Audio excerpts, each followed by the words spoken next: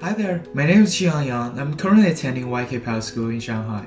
6 o'clock wake up, 7 o'clock play tennis, 9 o'clock go to work, 6 o'clock go to the gym. Every morning, I will sit in front of my desk and plan out my day while watching the sun rises from the horizon.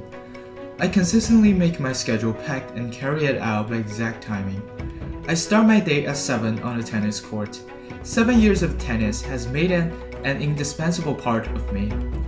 Many of my friends quitted playing because of the academic pressure, but it has stuck on my schedule because I perceive it as a way to relieve pressure and to find a balance.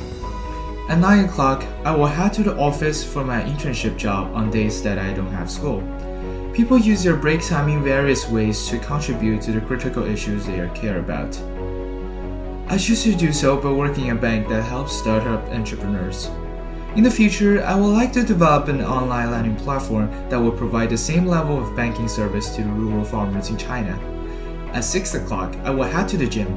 To build up my physique, I self-study human biology and nutriology, which I've never laid my hands on before.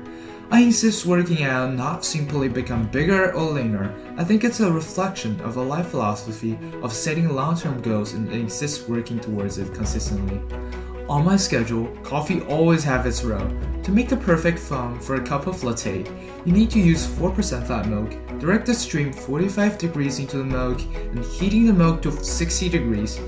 And, well, I follow a packed and strict schedule because I cherish every minute of my life, and I wish to make the greatest value out of them. But as you've seen, while I run a scheduled life, I also welcome the unexpected moments and happiness in life.